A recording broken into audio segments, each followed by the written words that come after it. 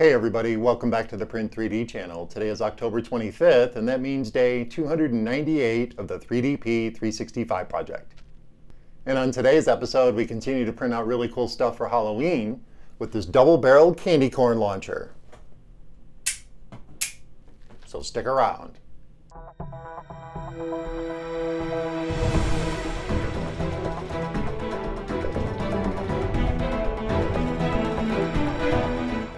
Hey everybody, welcome back, and thank you for joining me here for day 298 of the 3DP 365 project. It's also day 25 of printing out really cool stuff for Halloween, and on today's episode, this very cool double-barreled candy corn launcher. And this is an awesome 3D print project, and our parts turned out awesome. You can actually download this from Thingiverse, and it comes in either a full build plate, depending on the size of your printer, or the individual parts. And there's 5 parts total. There's the actual gun barrels, there's these caps that go on the end, and then there's the firing mechanism, which is also the trigger mechanism at the same time.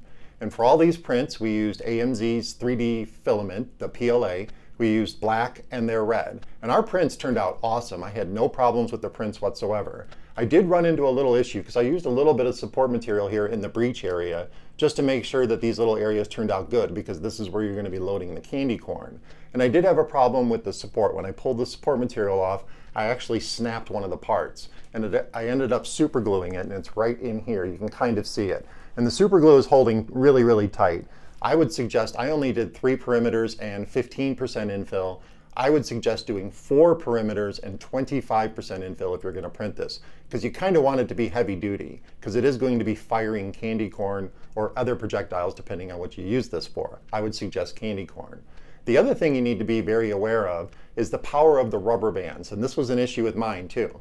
Originally I was going to use these big heavy duty rubber bands, and I thought for sure these would snap the parts when they fired, and I think I would be right.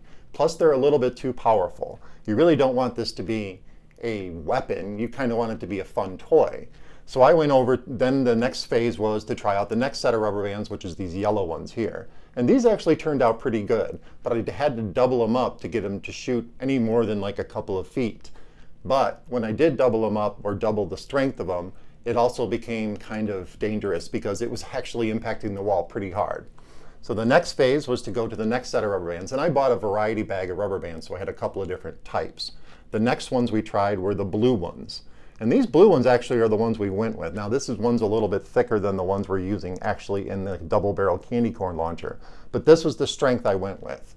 And I basically set it up so it's only a single rubber band pulling back, because if you use double, it's super powerful and you could shatter the parts depending on what you print it on. Now if you print it out of ABS, obviously you'll have a little bit more success than PLA, because PLA has a tendency to crack if it's smacked very hard. But ABS, to my understanding, is a little bit more durable.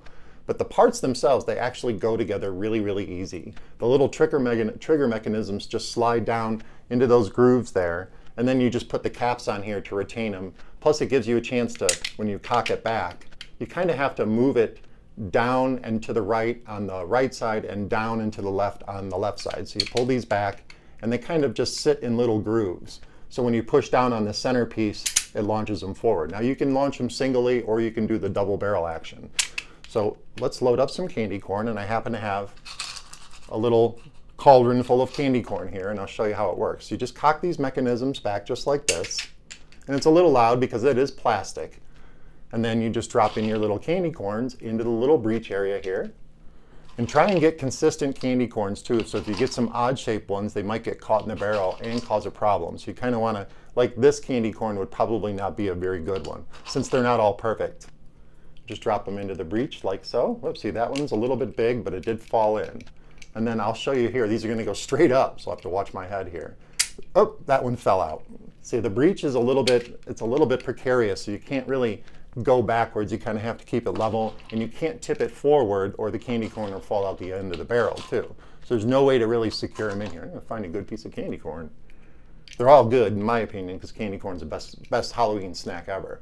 So if you just push here, whoop, whoop, you can see they launch pretty easily. And they will get some good distance depending on the type of rubber band you use.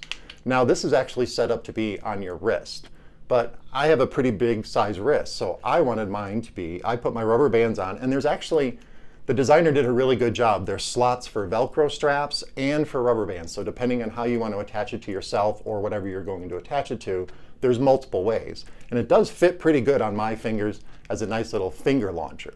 So let's go ahead, we've already got it cocked. Let's go ahead and load up some more candy corn. This is a really fun toy too. And it's a really easy print. It's about 9 hours total print time depending on how you print it.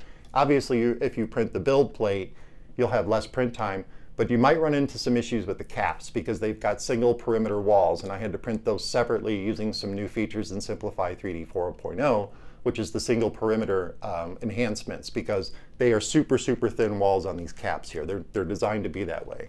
So anyway, we've got some candy corn loaded up. Let's pick a target. So it does have some velocity to it, again, depending on the rubber band strength. And once you get the parts all printed, they will all slide together really easy. There was really no cleanup whatsoever. And like I said, the prints turned out really, really good. I am super happy with the results. I could definitely see printing out a whole bunch of these and having like a candy corn war or something to that effect. But as far as a cool Halloween print, this is probably by far one of the coolest things I've printed this month, the double-barreled candy corn launcher. Well, that about wraps it up for day 298 of the 3DP 365 project. If you're looking for ways to support the channel, check out the affiliate links down in the description. If you make a purchase through any of those affiliate links, it'll kick a little bit back to the channel. It won't cost you a penny, and I really appreciate it. And of course, don't forget to subscribe to the channel, comment, like, and share those videos, and I'll see you guys tomorrow for more cool Halloween prints. This thing is so cool. It's probably one of the coolest things I've ever 3D printed. It is a little bit dangerous though, so be careful with your rubber band strength. And definitely find candy corn that's consistent. Don't buy the generic stuff, buy the Brock's. That's the best candy corn out there. But this thing works awesome.